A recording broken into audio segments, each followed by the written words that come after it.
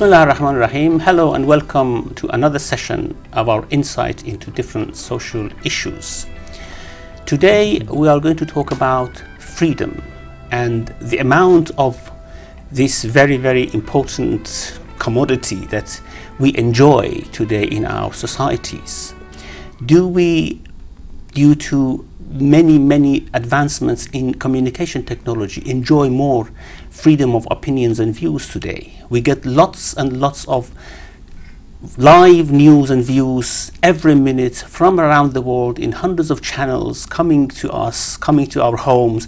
Do we really enjoy more freedom to choose our own opinions? We want to talk about freedom, fraudulent freedom or real freedom today. Our guests today are Lady Renouf, a documentary filmmaker, especially in the field of advertisement, and Peter Rushton, political commentator and webmaster. I would like to just ask you to give us a little bit information about your own background, starting with you, Lady Renouf.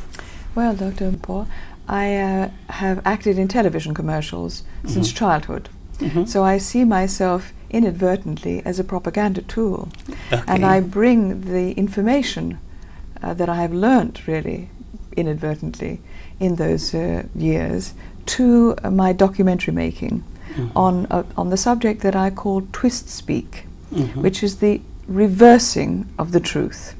And very often on our news we see the reversing of the truth. My definition of twist speak would be the cynical inverting of the culprit and the victim. For example, nothing would be more plain than the calling Israel the victim and the Palestinians the culprit. That is a very plain example of what I call twist speak. And it is also there in our advertising, because sometimes a product will be packaged in a way that actually is quite deceptive, quite fraudulent. It's selling us an idea that actually isn't in the product. And sometimes this can be to our advantage because we like to buy a dream. On the other hand, it can sometimes be to our disadvantage and we don't know it. So it's fraudulent. So I apply this idea of persuasion and packaging to political and social ideas.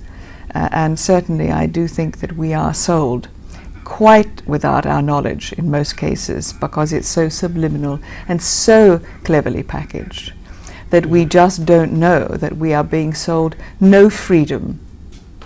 Quite the reverse. We are being sold a lot of tyrannical control, and that's certainly the case in social matters. Well, I'm sure with your long-standing experience in this field, in this industry, you are the right person to talk to us about the issue. Sociology, I know you're a sociologist, you would be very interested. That's why I'm enjoying to have a chat with you today, because you know it is fundamentally relevant to political matters that we look at the social concepts, and we do have this terrible feminism, which was packaged in the way that democracy has been recently mispackaged to take us into this terrible war in Iraq.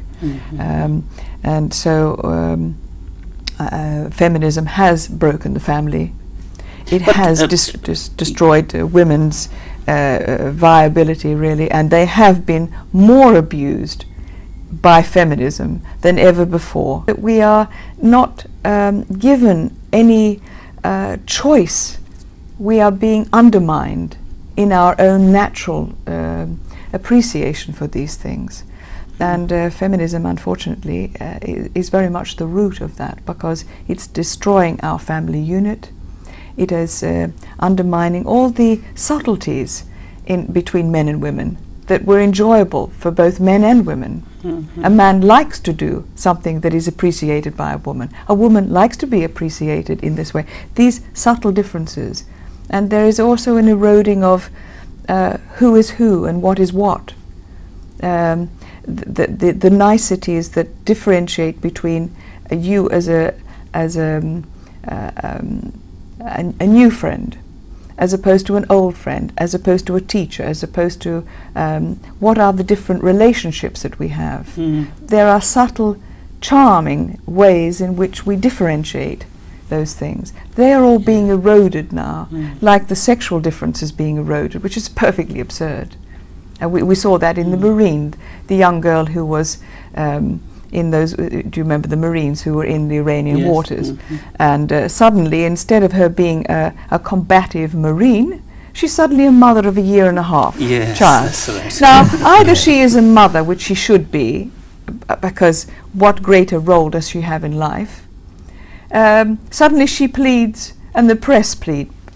I don't know whether she pleaded herself, but certainly the press, the Zionist press, pleaded for her as a mother that she should be released. Well, you know, she shouldn't be there in the first place if she's not going to be a combative person. And suddenly they're sailors.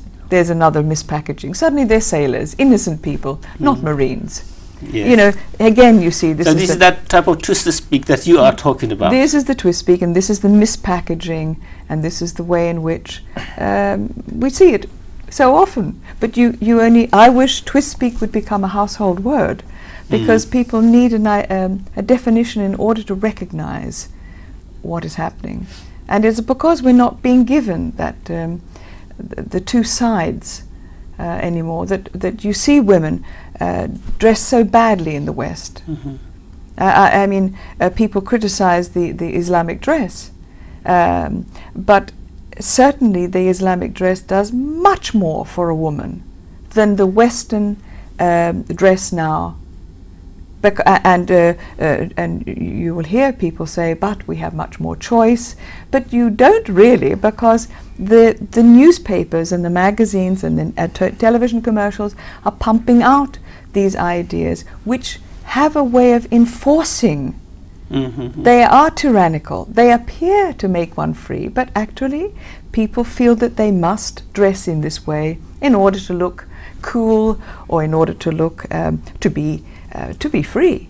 But actually, it actually, in the way that women are dressing now, it is counterproductive in every degree. Especially but they think it's free. Yeah, especially for women, because they have to fashion and model themselves according what to men want to see them. Yes, and in this way they are generally titillating men, and serving men. Therefore, they do not empower themselves. There is another goddess around the corner that is equally unclad.